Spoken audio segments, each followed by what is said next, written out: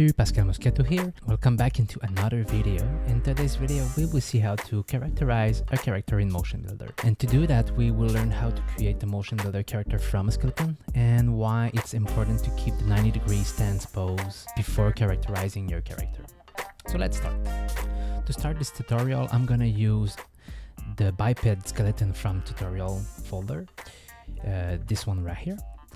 And I'm using this one because this is an unconventional skeleton for MotionBuilder. And then we are gonna see another one, bone skeleton here, which already has everything we need to make our life more easy. So in terms of a biped skeleton like this is coming from 3ds Max. And you can see, for example, that the hip is named pelvis and the leg is L-tight calf foot.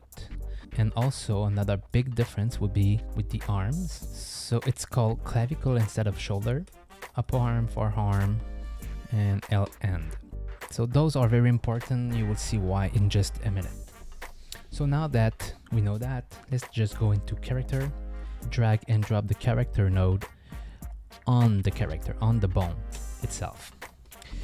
And here we have an error, and that's perfectly fine. It's because we don't have the good naming convention. So we're gonna look into this. The reason why you want to drop it on the skeleton, it's because it's gonna fill out this sheet with as much as recognized object as possible. So in this case, he has recognized the spine object and put it in the form right here. If I go down, you see the neck has been found too, the head has been found, and all the spine objects, all of the neck objects, this long neck right here.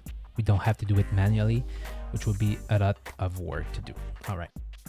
So let's start with the base. This is required absolutely to create a rig. If you have that, you can create a rig. So in this case, we have the pelvis, which is the hip. Then we have L-tight for left up leg, calf for left leg, foot for left foot. Then do the same with the right one.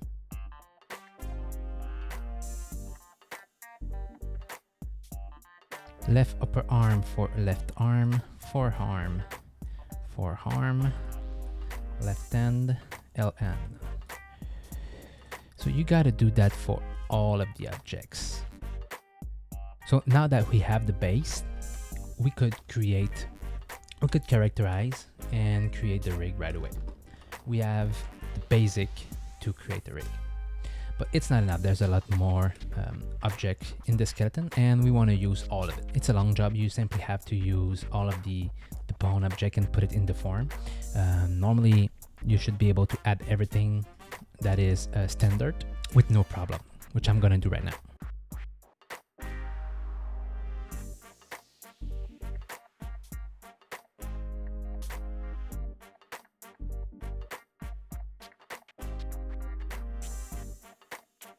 Okay, so now that my character definition is completed, I simply have to click on characterize, use the type of character that I'm creating. In this case, it's a biped, and create a control rig. And I'm gonna create an FKIKB. And voila, I have a character. But there is one very important thing with MotionBuilder. The stance right here is wrong. Never do a stance with the arms following the body. Always create a stance that is 90 degrees. So now we have to fix that. So delete the control rig, remove the characterization. And what you want to do is do this pose right here from the panel, which is 90 degrees like this.